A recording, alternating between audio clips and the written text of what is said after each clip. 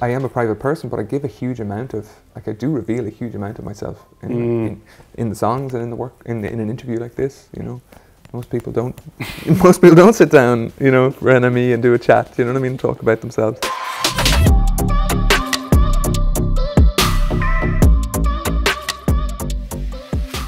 Hi, I'm Nick, and I'm joined by Hozier for the latest in NME's In Conversation series. How's it going today? Yeah, good. Thanks, Nick. Good to talk to you. Thank you. Yes, thank you for joining us. Of course. First thing I wanted to ask is, what's the significance of the album title, Unreal Unearth? Where did that kind of come from? Yeah, I was just playing with, like, Unearth as sort of our world that seems sort of unreal or surreal, you know, not like itself, as sort of an unearth, but then unearth to dig and uncover and reveal. And yeah, so it was just playing with that, I guess. And I think I started writing the album early parts of the sort of pandemic period, the sort of lockdown period. It just felt like we were stepping into a new type of world, and it was kind of surreal, and misinformation was big at the time and stuff like that. So yeah, it was playing with this new, stepping into a new space, a new world, and then also just playful, unearth as verb as well as noun, I guess. You know. You said it's an eclectic album. Did you kind of, at the start, think, I don't want to put any barriers on where I go with this album, or did it just kind of happen organically that it became eclectic? I think it happened organically. I knew there were certain sounds that I wanted to explore. There was certain sort of textures I wanted to explore. But part of trying to create the album in this kind of lockdown period as well too was collaborating, sometimes at a distance, collaborating with producers remotely, and then doing sessions when I could and as I could as well too, at a time where somebody might you know, might have to quarantine, and then another person might have to quarantine, and so that also probably allowed for this, allowing one song to be itself, but part of the idea too, in separating the song into circles, was allowing one song in its theme to be itself and explore that, knowing that the next circle can be something slightly different. So it was a conscious decision to just let songs be themselves as well, you know. So it just worked out. You spoke about the way the collaborations panned out. You've co-written a lot more on this album than in the past. Mm-hmm. What made you want to do that, and did you enjoy that process? I did. I enjoyed it. I think I'd never sort of co-written with people, you know, before in that way. So to just be in a space with musicians and jam, that was a lot of how this music started. How these sort of soundscapes were made. In particular with the songs with Bekon, with Dan Tannenbaum and his team, with Pete Gonzalez and Chakra. It was like we would just jam, we would just make noise and then see what would happen. We'd record that noise, and I would take the sessions or take some stems away and then build a song around it sometimes. And I wrote a lot of the work that I needed to on my own, which is how I'd done the previous two albums.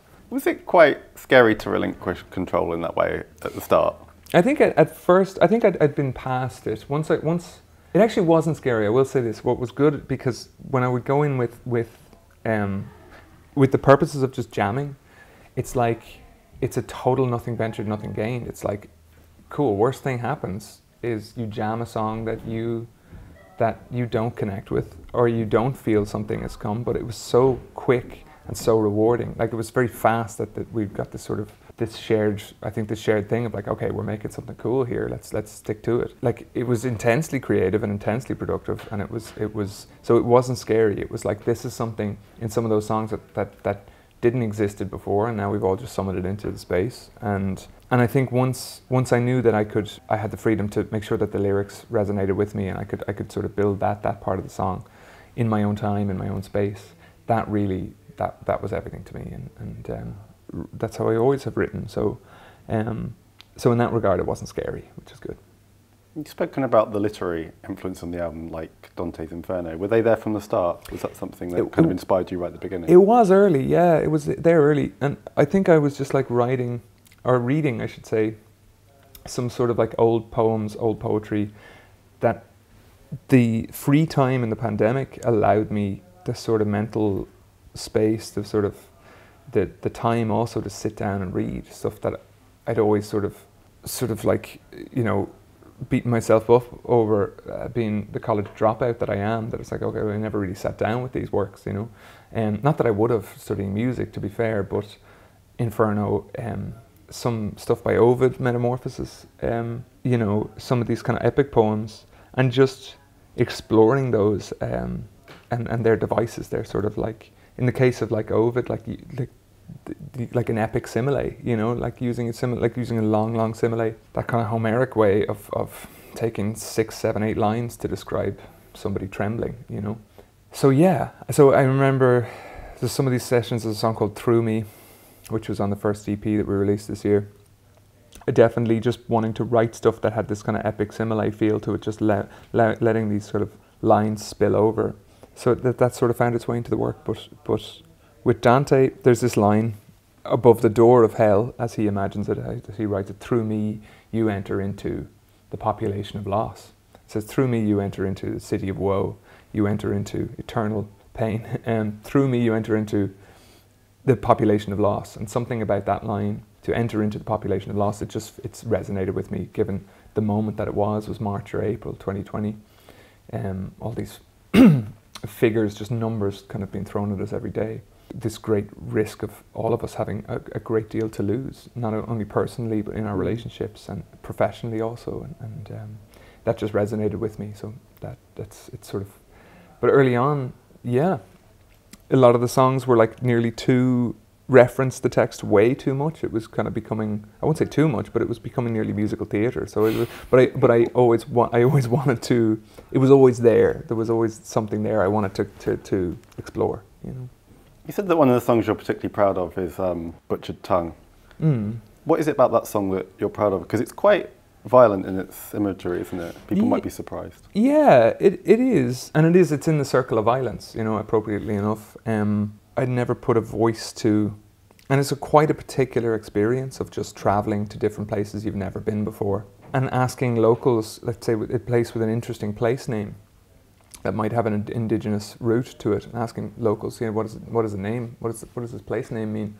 And no one being able to tell you what it means. And it's very sad, and that song tries to hold in one hand the reality of that, the actuality of what that means for the people who once upon a time this was home to, but also the reality of who lives there now, that this is just to be met by those locals with such generosity of spirit, and that this place means home to them.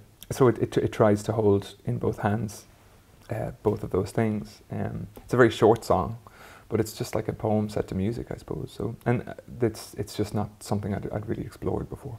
How did the duet with Brandy Carlisle come about? Yeah, I've known Brandy for a few years. I think we met in Newport Folk Festival years ago.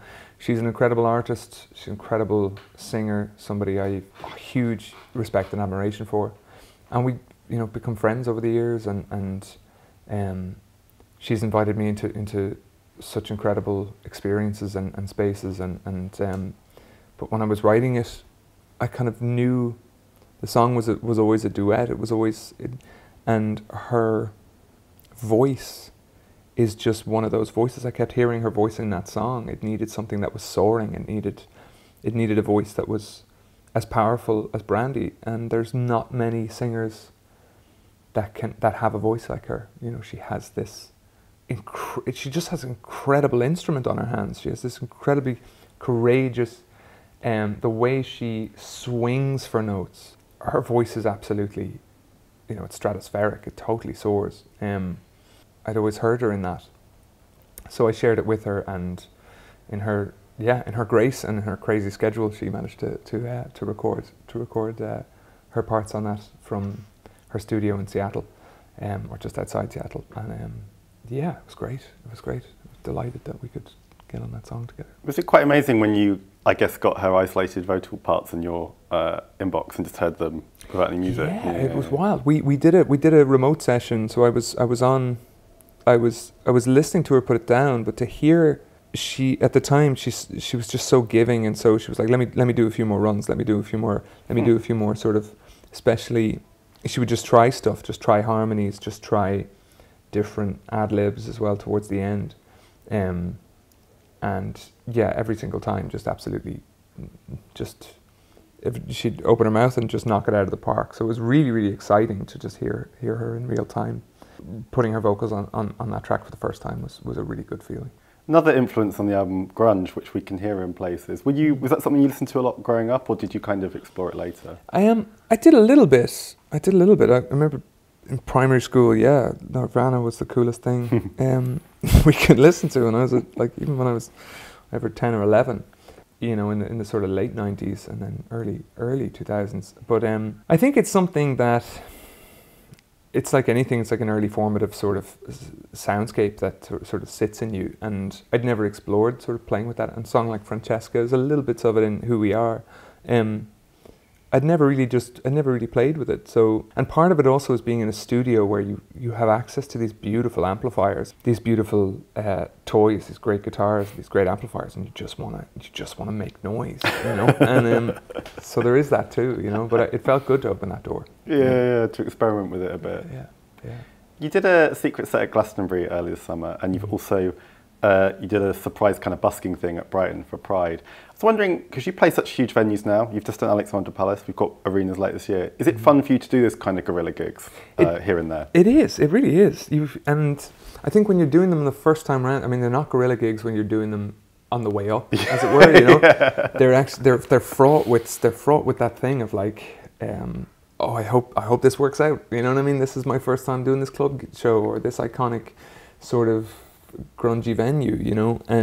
So to come back, especially when you feel a bit more established and you've got the ground is settled beneath your feet, it's super fun. And then it's just a party. Like it's like you're just doing these kind of sweat boxes. And but to do Glastonbury, we did a whole club run. We did Bowery Ballroom in the States recently. We did like Troubadour. But yeah, to come back and do something, to just jump into a tent in Glastonbury, and I mean, there's a little bit of nerves too, because it's like everybody has a schedule for what they think they want to see that day. So to just jump in that day and go, hey, also I'm here, you know, you kind of take a bit of a risk. But the tent filled quickly. We just had a party, and it was a good time. It was a good time. It feels good. What about pitching up in Brighton City Centre for busking? Like, are you worried, like on some level, that if no one turns up? Because it's not like when you're starting out and no one knows who you are. If not many people turned up, it's like people would know. Yeah, the weather was shocking as well too. So we did play in torrential rain. No, it was good. It feels good. It's just really enjoyable. It's just a nice way to connect, and it reminds you. It's something you get so used to doing when you're sort of starting out. Doing it again, it's nice to just use that muscle again, and you're kind of right on top of people, and it does away with the conceit of a show, you know what I mean, of a stage and an audience. You kind of just, you're in space and you're playing a song, and people are, you could say there's still an audience, but there's just something about, it's just very grounded. It's just very, it's an interaction, you know.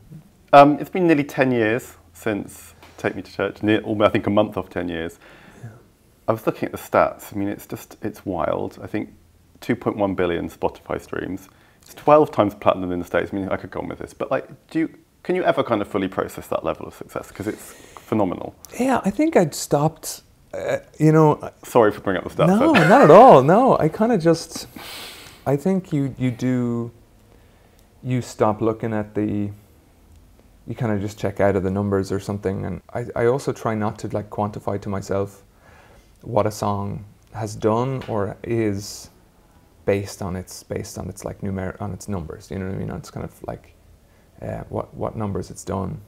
Like for me, when I wrote it, I was super proud of it, and I've been incredibly proud that song of everything I've written was the one that was like this crossover hit. It was an unusual popular crossover, an unusual pop hit at the time, an unusual sort of radio success. But I'm proud of anything that I've written, that it was that one, and I'm very happy that it was that one. And yeah, it's been a gift. It's been a gift for me, and so yeah. But I think there's some internal janitorial work. It's just like stepping away from thinking about cluttering your head with, okay, did this, you know, what number is it on now, you know? I'm just so grateful that it's connected in the way that it has, you know. Well, I guess as a musician, whenever you put a song out there, it's kind of on some level, it's no longer just yours, it's for everyone. Exactly. And with that, it's just that on a kind of grand scale. Like, so many people must have, you know, connected with that song for so many different reasons. Yeah, I think so. There's part of that is you know, you let go of it and it becomes, it's accepted into the hearts of other people, and it's, either way, the listener always finishes a piece and they always bring their own experience to it. And that's Take Me to Church is a song that has just been taken into a great deal of hearts. And I think what I've noticed is a new generation of people kind of showing up to shows and to meet and greets and stuff, and they were a child when the song came out, and that's because it puts years on me, and they're like, hey, I was 8 when this song came out or whatever. I'm like, no, that's what. But what I'm really proud of is that it's like, it seems to people connect to it, and there's something maybe timeless in that song, and in some ways it's more applicable to our world now than it was when it came out, and I think that might be part of it too, you know. So I'm proud of it, yeah, for sure. Do you enjoy seeing people cover it? I always remember Demi Lovato did an amazing version of the Live Lounge where she really sang the shit out of it. She did. I mean, she sings it way better than I can sing it, you know? I mean, she sings those, she's got notes for days. She's such a, you know, no, but she's that incredible voice and this incredible sort of range, and so yeah, she's excellent. You know, she's it is a good feeling. You know, I think it's the highest honor when somebody's singing your work, and I don't just mean like an artist like Demi Lovato or, you know, anybody. Yeah. I think anybody. I think that's the highest praise. Basically, the medium now is becoming somebody else's body, somebody else's hands, somebody else's throat, and your work is living through them, and that is as good as it gets, I think, you know. How would you say like the music industry's changed in the last 10 years since you broke through? Like, are you a fan of TikTok, for example? I can't say I'm a fan of TikTok, you know, but I you know, these things exist, and they are interesting in that they in how they develop and how people express themselves on them. You know, there will be a next thing, there will be something else after this, but people for the first time are able to, in social media, are creating these moments that they themselves can be viral, but they're taking from other viral places, other pieces of music that resonates with them. It could be comedy, it could be music, it could be anything, it could be a line from a movie. Creating this thing, even in a fun way, even in a silly way, but creating something new out of it that resonates, that captures something of their experience, that captures something of the world and how it resonates with them, and that's interesting. It's kind of like this little video comedy sample culture, you know what I mean? It's sampling pieces of culture to create something else, which is in turn is being referenced in creating something which will be used for creating something new. So that is interesting. And it's created a new platform where I think people have experienced my music in a new way. A new generation has discovered it, and I'm finding that songs that I didn't think would get attention or get half the plays that they do are being discovered and shared and become viral years and years after the fact, which is interesting. Yeah. It feels like all bets are off, like you say, like a song that's 8 years old can just suddenly have this moment. Totally. It's wild, really. Yeah, it's really interesting. So I welcome that. You know, totally. It just goes to show, like nowadays, you never really know what's going to be a hit in inverted commas because... Yeah. And I think that's wonderful. I think like artists, they put so much love and care oftentimes into the body of their work, and it's cool when somebody finds something that years ago you're like, oh yeah, I remember making that, I loved it, and somebody else discovers that for a moment, and it's nice. It is nice. It's like, and it democratizes a little bit, I don't know, the enjoyment and creation of something, I don't know, but yeah. Right from the start, you've spoken out on LGBTQ issues and recently trans rights issues in particular. What makes you want to use your voice in that way? Why is it important to you? I think I've always just tried to be honest. I think it's really important in your work to be honest. People talk about what an artist's responsibility is oftentimes, and that I find that a hard question to tackle within some succinct, definitive way. But I think you should at least try to be honest, and which is what I've tried to do in the work. And so there's always been space in my work for just my own conscience and the way I view our responsibilities to a shared society that we live in, and but also I'm acutely aware, increasingly aware, that there's always a portion of the population who will become who are at risk of becoming a scapegoat when things get difficult, and political leaders do not have easy answers for the enormous questions that they're faced with, or even difficult answers, which are oftentimes more important for the difficult challenges that we all face, with regard to systems as they fail us and fail us collectively. And so oftentimes the easiest thing to do is to hop on culture war issues, is to hop on a scapegoat, is to drum up some fear-mongering, and the minorities in that society are invariably always going to be the first to be targeted. And I think we're witnessing that increasingly with the LGBTQ plus community, particularly, in the trans community. Yeah, I think you can definitely say that with the trans community, they've become the focus of this so-called culture war. Absolutely, absolutely. Which is quite frightening, really, because they just want to live their lives and they're having to kind of justify their existence. That's what it feels like. It's amazing, yeah. And again, we're dealing with less than maybe 1% of the population, and if it's not, it's always a portion of the population that oftentimes, and if it's, or in the case of refugees or people who have the least amount of political representation, the least amount of political power, and are oftentimes shouldered with the majority of the blame, and which is amazing. Arithmetic is done somewhere, and then we've a bunch of newspaper articles and primetime pieces about that sort of shoulder all this blame onto the tiniest portion of the population. It's amazing. And there'll be, as you say, like a primetime piece on TV about some trans issue, and there won't be one trans person asked to come and speak about 100%. It. That's when you see that, you're like, yeah, it's incredible. It really is. It's becoming grimly predictable, but it's remarkable. Yeah. What do you see your purpose as a musician as being? I don't know. I think it's really, for me, all I can say is that I just hope, all I can do is approach the work and approach the art in a way that is honest as best I can. I intend to make work that I hope, at least in the moment of its making, is worth making, that I find beautiful or worthwhile. And if people enjoy it and resonate with that, that's a gift. And I've been very fortunate in that respect. But I think